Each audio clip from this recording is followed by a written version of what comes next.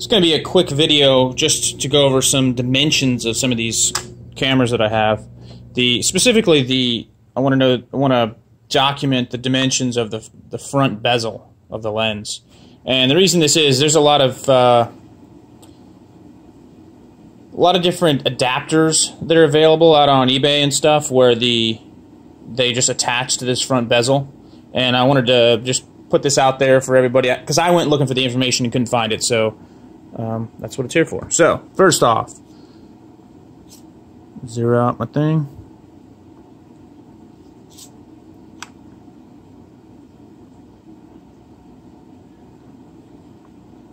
Looks to be about 43.75 inches.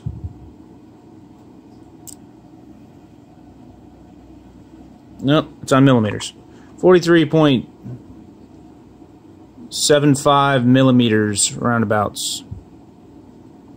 Inches, 1.72 inches wide. This is the Hero 3 dive housing.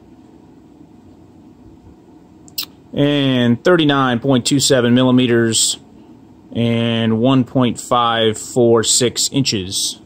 That's for a Hero 3 or 3 Plus. Now the Hero 4. Alright, we got 1.416 inches, or damn near 36. It's 35.976, so it's about 36 millimeters wide by 33.5 tall. So 36 by 33.5 millimeters. And in inches, we have 1.32 inches by 1.41 inches wide. That's the Hero 4. Alright, last, these are these ChinaPros. And there are adapters out there for them to put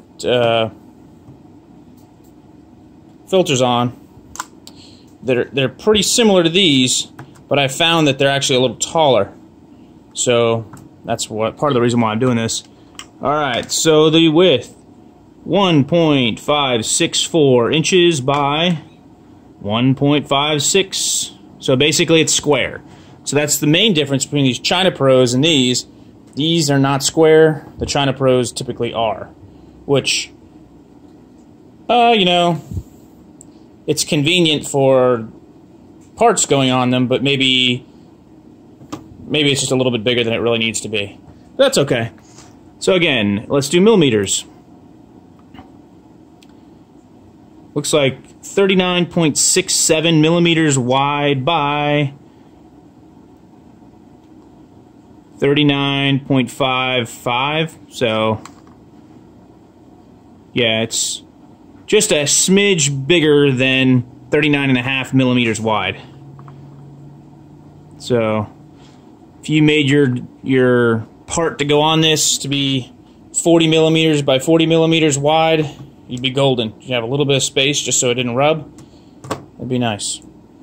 So that's my quick video on these dimensions. I'll do one more where I'm going to talk about the dimensions of the outside case. Take it easy.